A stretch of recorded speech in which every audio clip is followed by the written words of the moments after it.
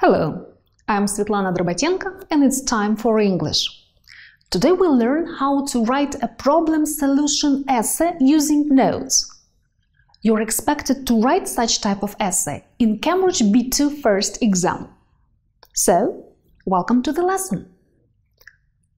Think, what dangers are involved in talking to people you don't know well or at all in the forums or chat rooms?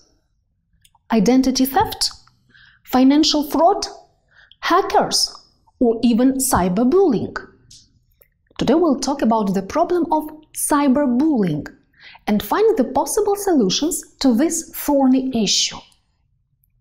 What do you know about cyberbullying?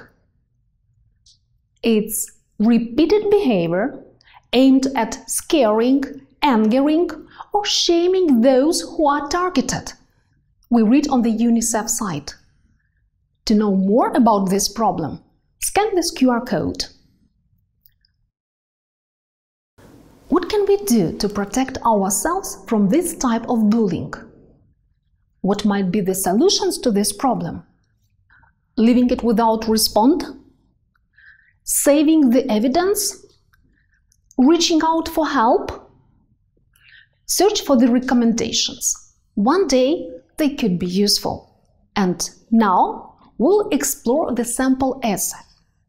Let's read the task and rubrics. An increasing number of children are becoming victims of cyberbullying. Can something be done to prevent it from happening?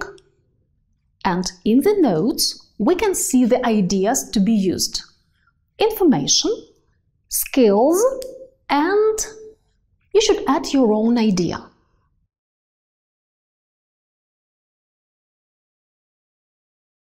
And now, read the sample essay and find the parts that correspond to the notes.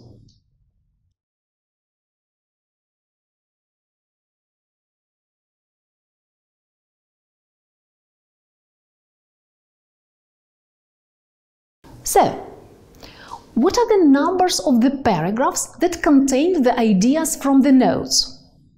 The second, third, and fourth. The main part of the essay, right? Good job.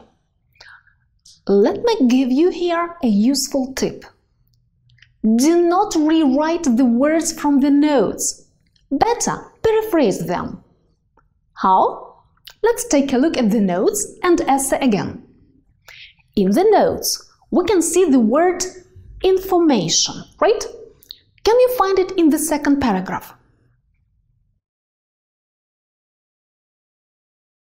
No, but we can find such words as to inform and awareness. So, don't rewrite the words from the notes. Use their synonyms or derivatives. Derivatives are the forms of words made or developed from the root word.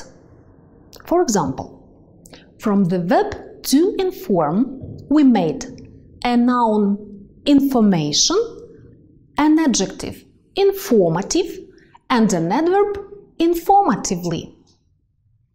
Or another example, from the word to manage, what noun can we make? A manager, right? And an adjective? Manageable. Great job. And now we are going to focus on content and organization of the essay. Read the essay again and find the answers to these three questions. What's the writer's opinion on the topic? And underline the parts of the essay that indicate this. The second question is, what's the third idea that the writer comes up with? And question number 3, what's the idea of each paragraph?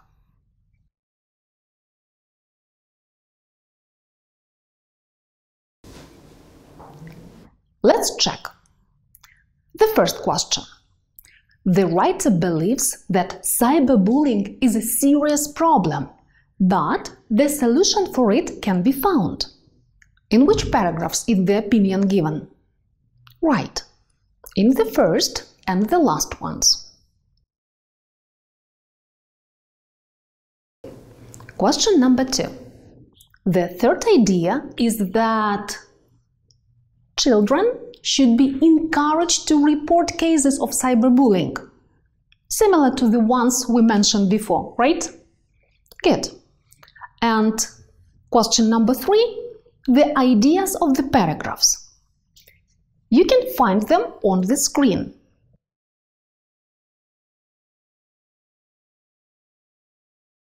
Let's focus on the register and style now. Is the essay written in formal or informal style? Let's take a look at the highlighted parts. Long sentences with passive grammar constructions, diverse vocabulary words without contractions. So, what can you say? Formal or informal? Formal, without a doubt. And now let's find in the essay the formal equivalents of these phrases.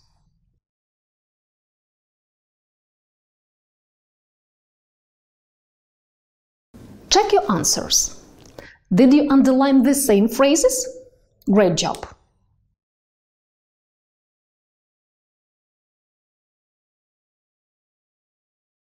Now we are moving to the final part of the essay analysis. Linking words and phrases. Look at the highlighted words and phrases in the essay. Which of them are used to list points and which to emphasize? Done? Let's check. We start every paragraph in the main part with the linkers to list points.